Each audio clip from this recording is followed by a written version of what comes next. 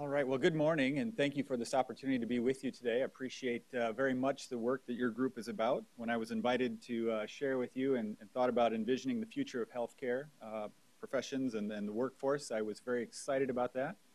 I think quite often at our own institution, I'm very impressed with the new discoveries of medical information and knowledge that we take to our patients day in and day out. And yet, on occasion, as I think about medical education or health professions education, I sometimes think we have not made quite the same progress, and so I applaud you for the great work that you're about to do. So why is, my topic is about educational efficiencies, and why is that important? I probably don't have to sell that to this particular audience. I think you already are attuned to the fact that educational efficiencies is a critical thing that we would very much appreciate the opportunity to become better at.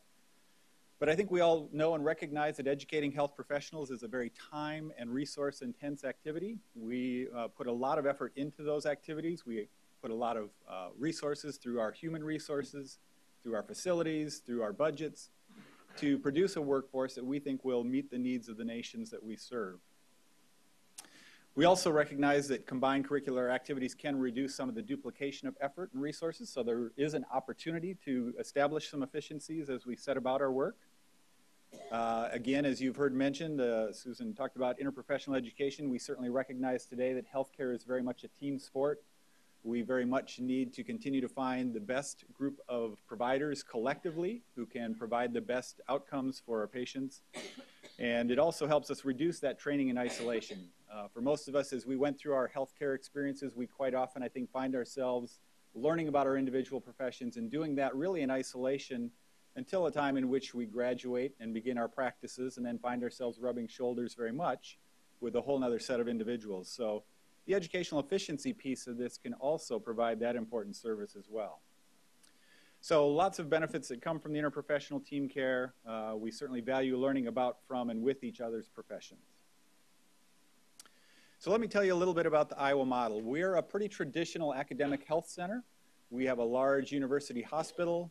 We also have a large Veterans Administration hospital across the street that we provide a variety of services to and benefit from interactions with. And so our medical school has been in place for a very long time and very established and has done a great job of producing great physicians.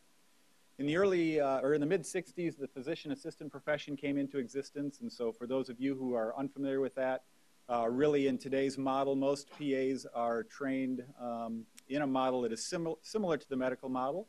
They'll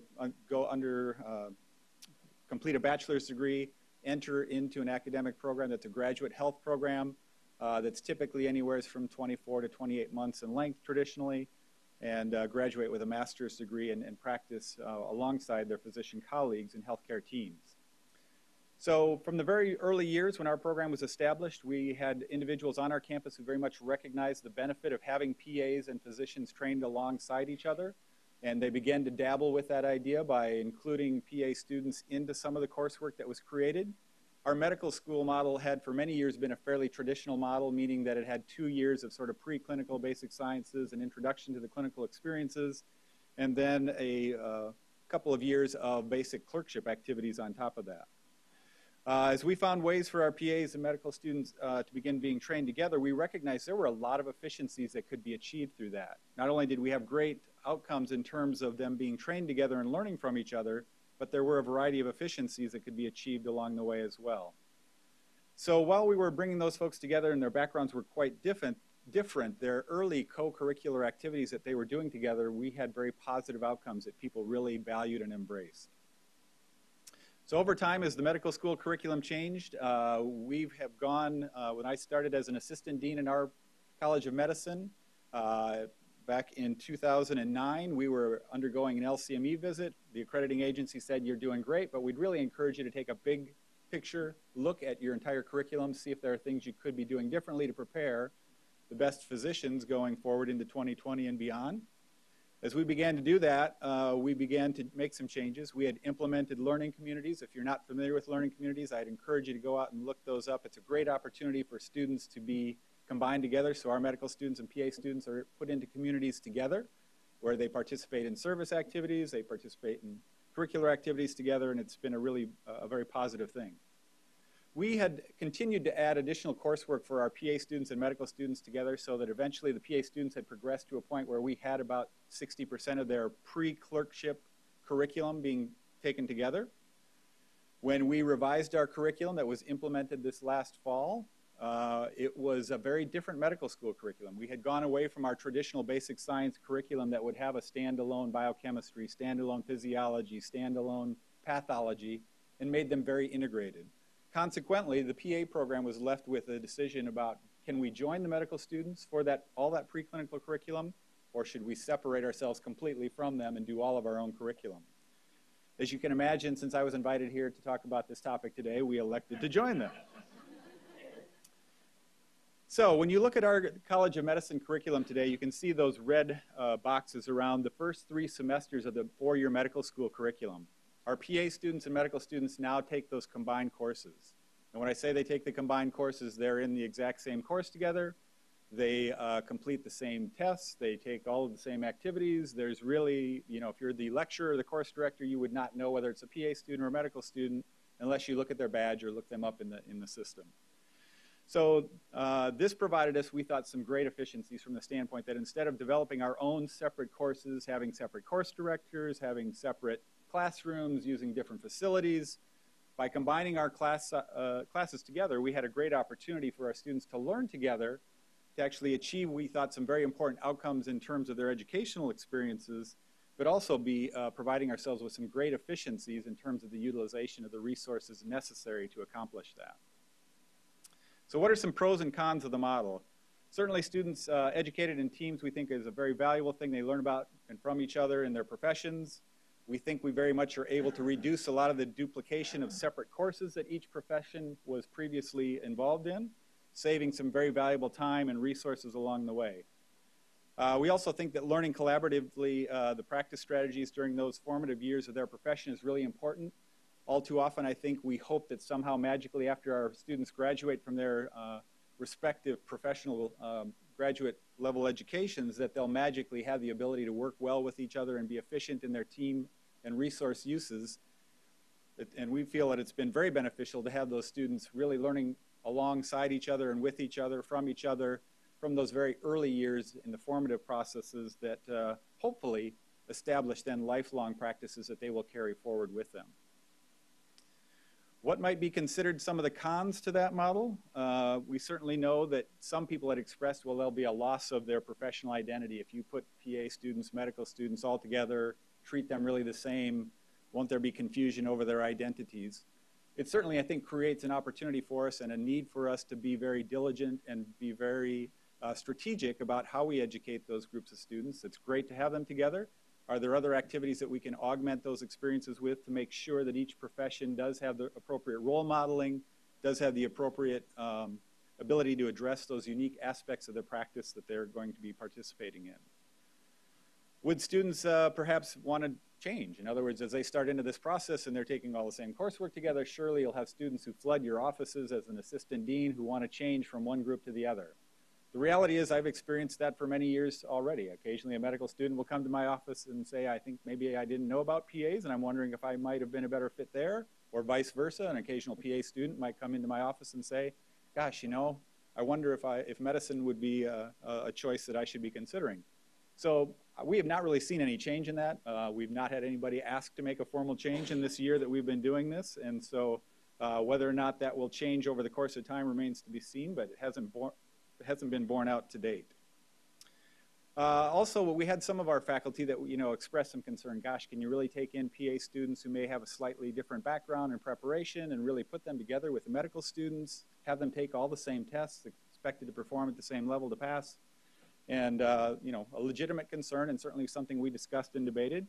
But based on our previous experience, it was relatively easy for us to take this next leap and say we think they can do it together. Accreditation is an interesting challenge on some level, in that I think almost all of our accrediting agencies encourage us to participate in interprofessional education activities, so it meets very well with that.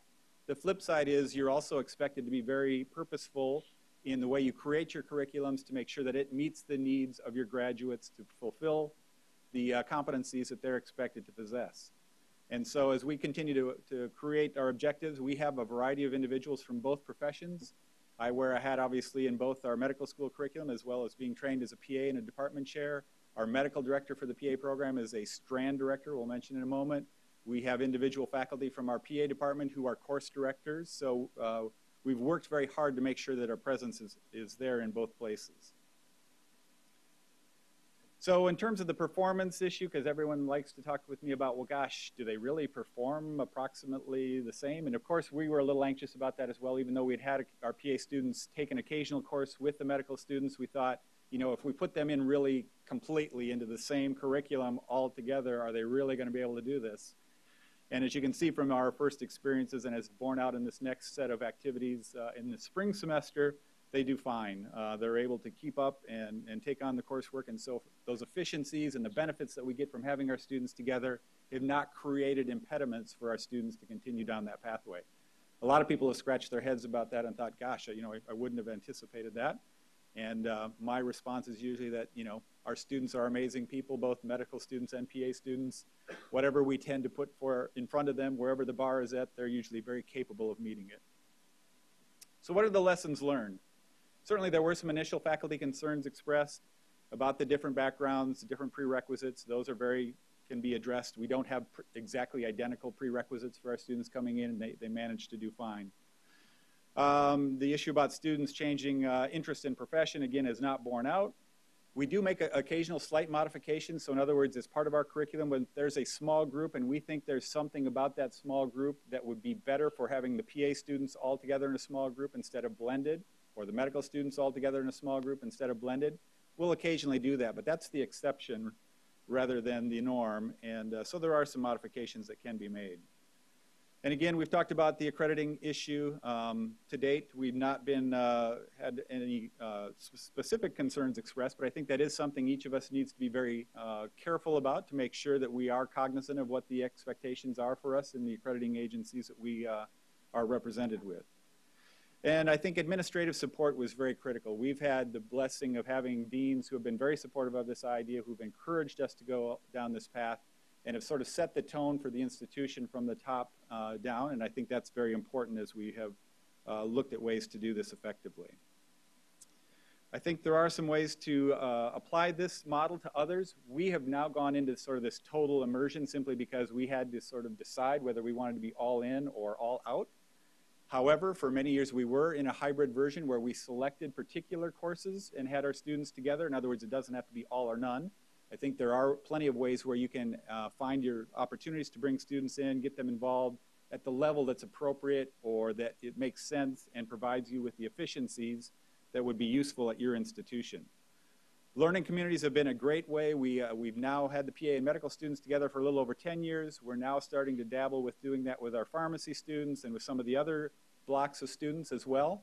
And if you can't find ways to get them together in curricular activities, there are some efficiencies, I think, through the learning communities that can also be very beneficial for you.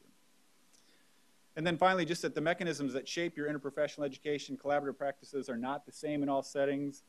Institutions do need to utilize mechanisms that are going to be most appropriate at your institution. So take a look at your site. What are the things that make sense for you to possibly be doing together that can provide efficiencies for you in terms of the resources, but also just make sense in terms of the way your institution is structured. And with that, I will stop and appreciate very much the opportunity to share our experience with you. Thank you very much. Elizabeth Baxley.